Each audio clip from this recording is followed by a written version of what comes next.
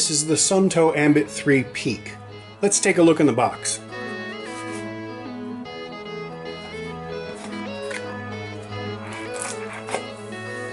This is the watch itself. One thing I noticed right away is that the wrist straps, which are made of silicone, are really comfortable. Also included, there's a USB cable, one end of which looks like a pretty regular connector, but the other plugs into the watch here. Not sure if you can see that real clearly. There's also a Bluetooth-enabled heart rate monitor that works underwater. The watch itself is water resistant to 100 meters. Depending on how you use it, the Ambit Peak has up to 50 hours of battery life. The watch also features as little as 5-second GPS accuracy. It's capable of route navigation and trackback. It has a compass and an altimeter as well as a barometer. It can tell you about the weather just as easily as it tells you your heart rate.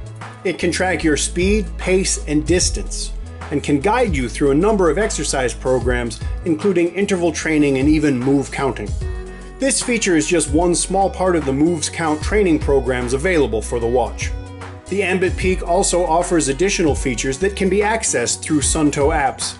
It features bike power support via Bluetooth Smart. You can log data for multiple sports in one log. Because of the Ambit 3's connectivity, you can upload and share your moves instantly. With the Suunto Moves Count app, you can use your phone as a second watch display, and conversely, you can see calls, messages, and push notifications on the watch itself. The same app allows you to take photos during your move, showing your current speed, distance, and more. With the Moves Count app, you can share your exercise experiences to your social media networks instantly. If a picture's not enough, you can create a Suunto movie of your move that has a 3D map, images, and relevant metrics you can share with everyone who's as interested in your workouts as you are. Please stay tuned for other videos